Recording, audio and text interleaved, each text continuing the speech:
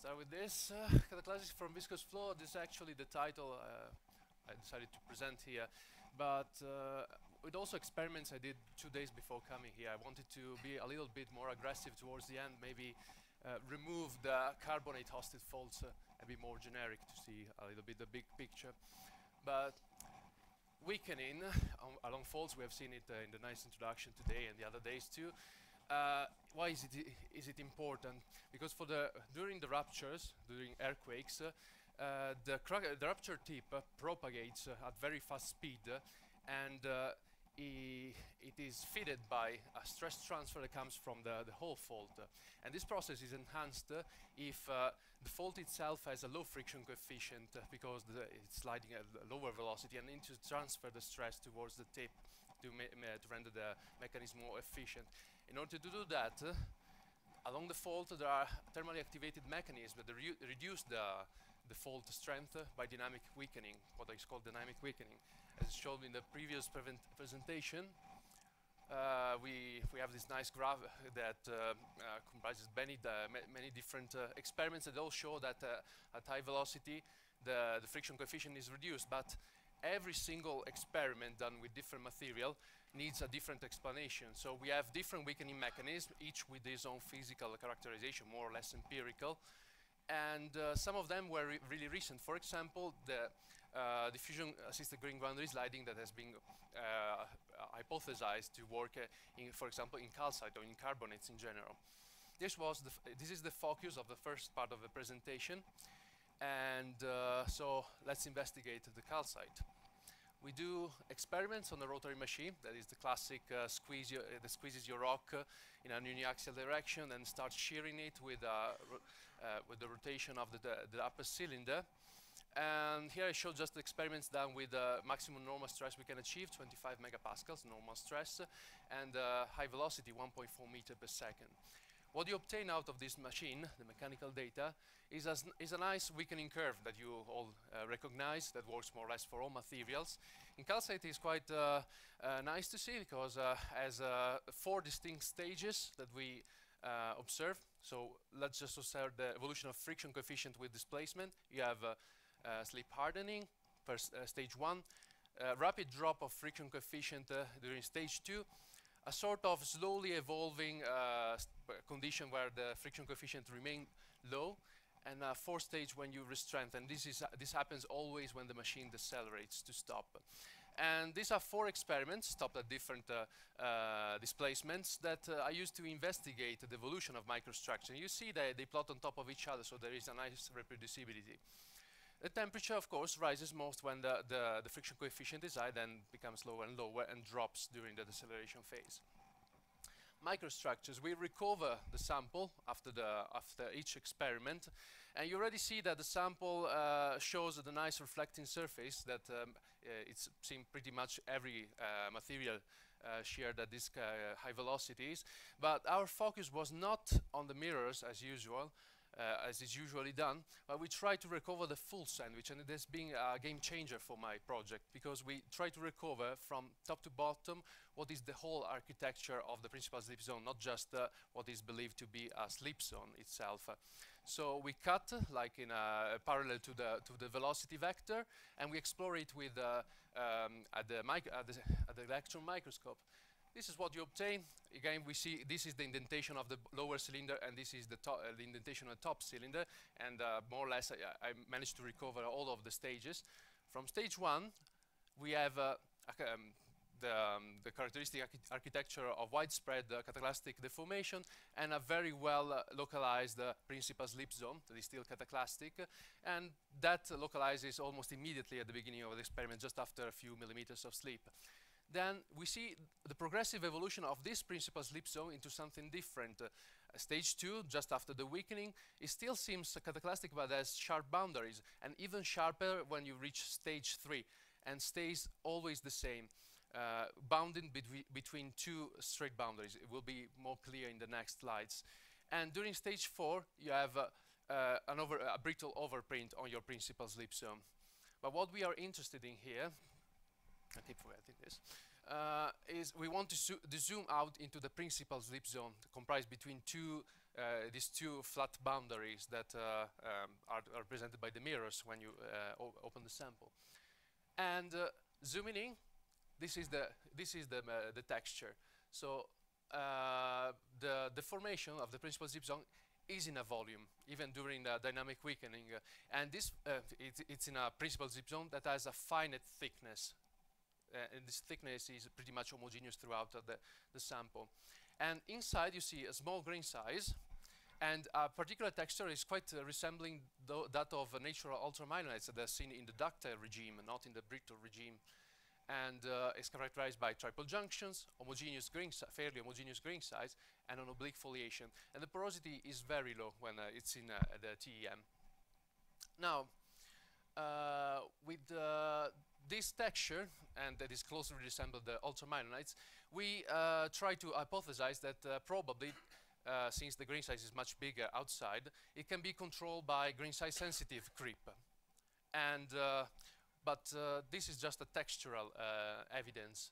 And with this, we provide an initial conceptual model where the weakening is reached when a critical temperature is reached, but it also prepared by the initial stages of localization that produces a small grain size. So ignore the model for now. We make the long story short. We have a transition from brittle cataclasis, prepares a principal slip zone where you built up the temperature, and becomes gradually more viscous when the temperature increases, and you reduce its viscosity, and it turns into a macroscopic friction coefficient. And stage 4, embrittlement, back again when the conditions go away of temperature drops and you slow down. You go away from the viscous flow and you go back to brittle regime again. But are you convinced that this is actually a viscous flow? We need more independent evidence. One way to do it is by using acoustic emissions on the apparatus. So we have designed a small sample holder called the Hexapus that hosts some piezoelectric acoustic sensors that measure the vibrations coming out of the acoustic emissions coming from the sample. And what you obtain is a raw data, voltage against time, that can be analyzed using the fast Fourier transform, analyzing basically the spectrum that is inside each part of the experiment. You can visualize it pretty well using the spectrogram. Spectrogram is quite simple. After fast Fourier transform, you obtain a frequency with this relative intensity that is represented from blue to yellow, higher intensity going toward you in time. You already see that this will be the experiment, that you can recognize that the experiment is non-homogeneous. Acoustic emissions have a different style throughout the experiment. And if I plot on the top the mechanical data, I already see that stage 3 is, we can consider it silent compared to the other stages. And we have a lot of acoustic emissions coming out after the end of experiments that is correlated to thermal cracking, enhancing even more what is the brittle overprint and hindering a little bit what is the interpretation of our experiments. So stage 3 is silent compared to the others. And this is typical of something that is flowing viscously, for example, rather than a cataclastic flow. Even more evidence is added when we want to explore further the weakening mechanisms. And a way to do that, again, we have seen in the previous two sessions, even better, is using the EBS electron backscatter diffraction analysis when we test the orientation of crystals and the intensity of our texture. I will focus more on the stereographic projection because it's more immediate, but we've done also misorientation analysis, orientation maps, and so on, full analysis. And today I will show just what's happening inside the principal zip zone. You can also assess what's happening in the outer layers, and they add more further information, but let's keep it short. So starting from stage 1, mechanical data shows that inside the principal zip zone, there is a sort of CPO, so crystals are slightly oriented, but it's not so intense. This is there is a paper coming out from the Murtas et al. That shows that this is probably due to in cataclastic processes is oriented fracturing and twinning of calcite that provides a slightly lower CPO. It changes completely when we go into stage 2. Stage 2, just after the weakening, CPO bang becomes very strong. Is monocline. You see the repetition of the A-axis, and the C-axis is very well oriented with a strong intensity of your CPO. Then when we go at the beginning of stage 3, when you have the stable principal slip zone with a finite thickness that stays the same, the CPO becomes weaker and even more weak with a progressive displacement. And this can be compared it cannot be compared to high velocity stuff because it's not been done before, but to low velocity experiments. It's not so dissimilar to what they saw in calcite at much lower strain rates. Here we are talking about strain rates 10 to the 4th compared to strain rates 10 to the -4, for example. And this evolution of the CPO has been interpreted previously like cataclasis. We have a low CPO. Twinning can add a little bit of it. But grain size insensitive creep will orientate your crystal favorably to the stress field. But then, when grain size sensitive creep, like diffusion, kicks in and becomes a viable mechanism to deform your material, it becomes weaker and weaker. This has been predicted mathematically by Wheeler, but not really shown. In this case, you can imagine from this stage to this stage, the finest strains are 20,000 and more in that thin principal slip zone. Okay, this was calcite. I tried to convince you that this is actually a myelocyte, even at very high strain rates, something that has not been idealized before. But calcite is just one material. Can we expand it to the other materials? Because as we have seen from the previous presentation, this works for a wide range of materials, and they seem to have the same evolution, despite having different weakening mechanisms that are material dependent. Let's try to unify a little bit. So I did, again, well, lack of a general rule is a little bit bold, but probably what I want to do here is to unify and try to see if the materials respond the same way.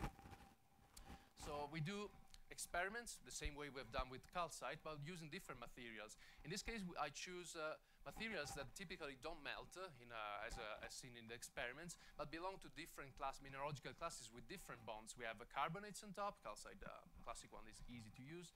Anhydrite, sulfates, sodium chloride, halides, and even olivine, but it was 2 days before coming here, so believe me, it shows the same trend you will see after, but I didn't have the time to plot it here.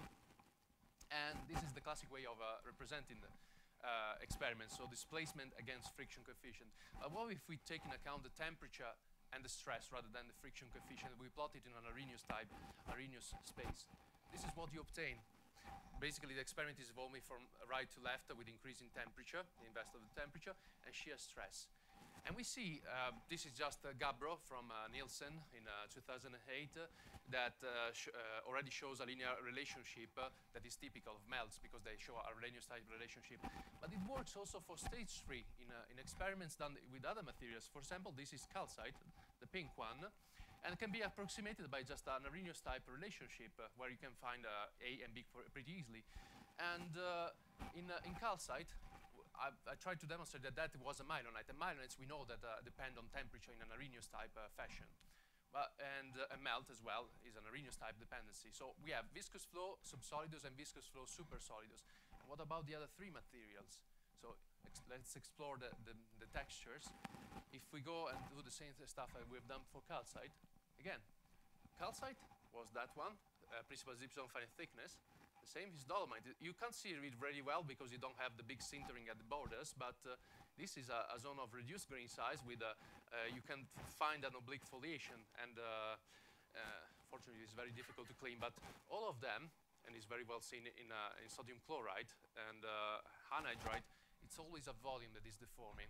And there is a little bit of brittle overprint, as I said before, that might hinder your interpretation, but deformation appears to be in a volume effectively. So where thermal effects can involve different weakening mechanisms, not necessarily strictly dislocation, diffusion creep or so on, but distributed in a volume with so you can calculate the viscosity. So just a brief recap. So just for what concerns calcite, you can have ultramyelonites and that deform a very high strain rates, something that was not actually seen before. And the coseismic creep mechanism that provide the weakening mechanism might not be so different from much lower strain rate myelonites. We just need to explore it at the submicron scale because the grain size there is much, much finer, is below the micron size. So the kinetic might be different.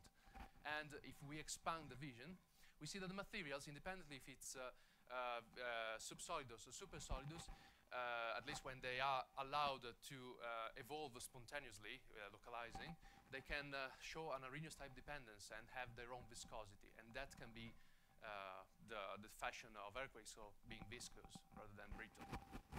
So thank you for your attention.